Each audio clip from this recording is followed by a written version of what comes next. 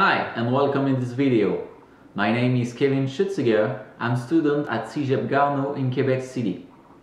Today we're gonna talk about virtual reality VR in marketing. First of all, what is VR?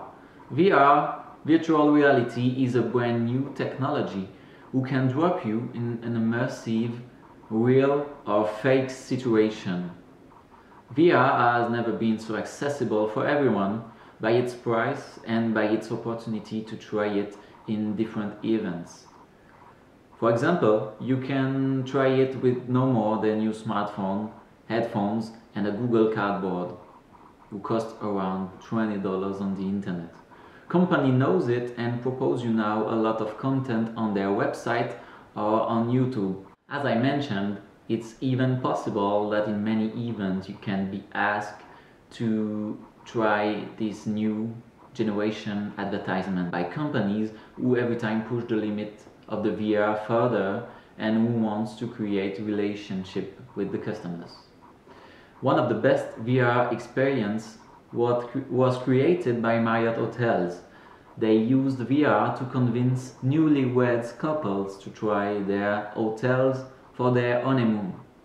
They waited on them in a famous park of New York where people usually take wedding photography and asked them to try their teleporter. It was a simulator who teleports you in different places in the world, like on a beach in Hawaii, on the top of a building of New York, a place in London, and in their hotel's lobby. Every time they had the feeling of the wind, they splashed water on the couples to create the wow effect. At the end, they asked if couples enjoyed the places and say that they have an hotel in each of them. Giant building. It felt extremely real. It felt like I could go and grab the cocktail from the table. Did that make you want to plan a trip right now? Let's go. I take that. Let's go.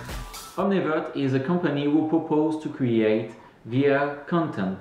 We can see that this technology is pretty much reserved to companies who have big marketing budget, like Ford, Netflix, National Geographic. We can see that Québec City also use VR to visit the city and attract visitors.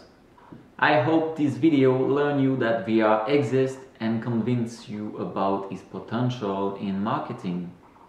You can find every single link and my sources below in the description. So thank you for watching. See you next time.